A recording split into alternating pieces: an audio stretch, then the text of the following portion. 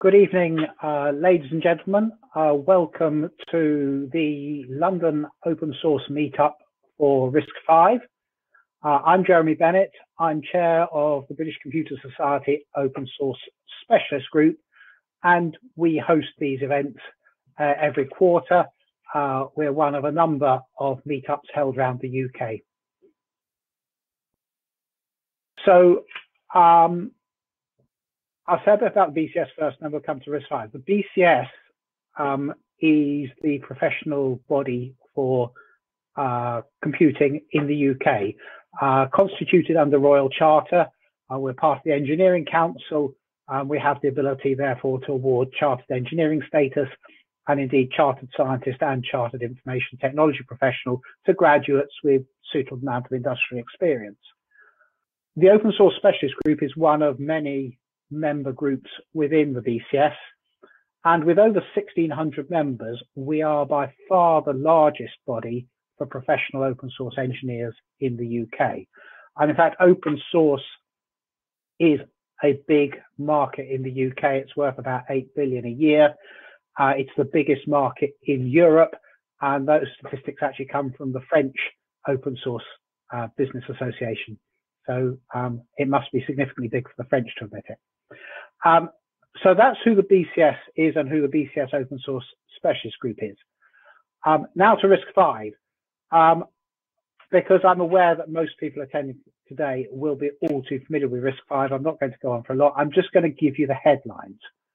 So RISC-V is a free and open instruction set architectures.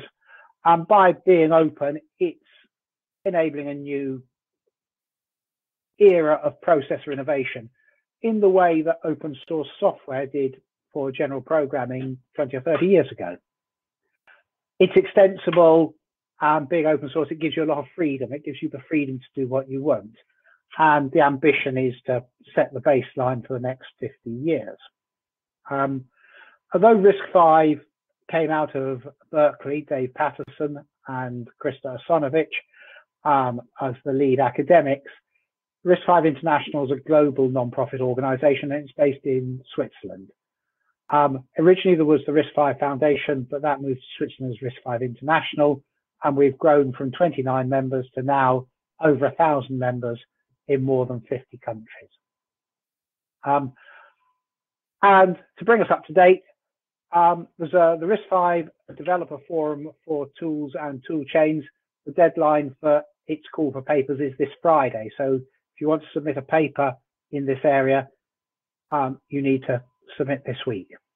And if you'd like to see a recent talk, Callista Redmond, Chief Executive of RISC-V International, actually spoke at the BCS Open Source Specialist Group meeting on diversity in open source at last week. And that talk is up on YouTube. And I commend it to you, particularly those who've heard Callista speak about RISC-V in the past. This is her speaking about diversity, and it's Callista as you've never seen her before. A talk of great fire and passion. So I commend that to you. And the Open Source Specialist Group has monthly meetings, and we have a big advocacy role as well as education, which these meetings represent. So our next two meetings are on the 20th of May at 5 o'clock, a meeting, our regular advocacy meeting where we plan our advocacy and outreach activities. And then later that evening at 6 o'clock, Open Source in Space. So we'll be hearing from Open Space and LibreSpace and LibreCube. So these meetings are all open and free to attend. So if you're interested, please do come and join them. And that's all I'm going to say. I'd like to, we have three speakers today. Ibrahim Abu Kaman, I've got to get your name wrong, Ibrahim, my apologies, from Huawei in Bristol, who's going to take us through the ZEE proposal for hardware. Nidal Faor from Western Digital, who's going to talk to us about the latest research in the LLVM inliner, and Fergal Morgan from the National University of Ireland in Galway, who's going to introduce a program of teaching and training in RISC-V. So without further ado, Ibrahim, if you'd like to open up your camera and microphone, and we look forward to hearing from you about the ZCE extension. And for those of you, if you've got friends who missed this, we are recording. All these talks will be up in a day or two on YouTube.